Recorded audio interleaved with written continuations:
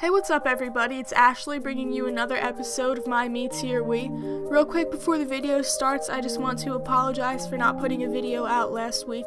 The holidays just flew by again and I didn't have any time to put anything together, so I'm sorry for that, but hopefully I'll be able to do Santa next year.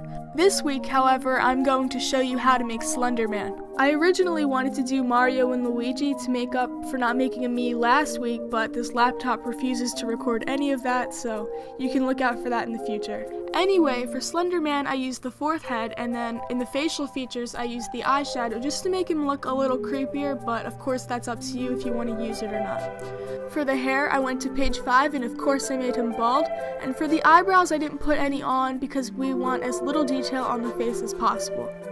Moving over to the eyes, I went to page 3, and I chose the circles, and then for the dimensions, you want to move all of the bars down to make them as small as possible.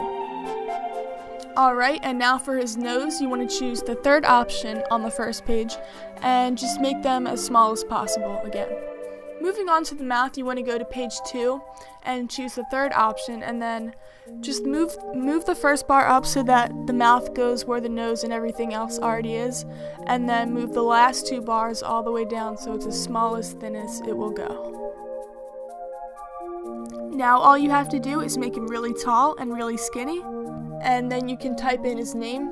You decide whether or not he is one of your favorites, change his shirt black, and there you have it, that's Slender Man. I realize Slender Man isn't supposed to have a nose or anything on his face, but this is really the best I can do, so I hope you guys still like it. If you did, please leave a thumbs up, and make sure you leave your suggestions in the comments, and make sure you subscribe to see a new episode every Sunday. Thanks for watching, guys.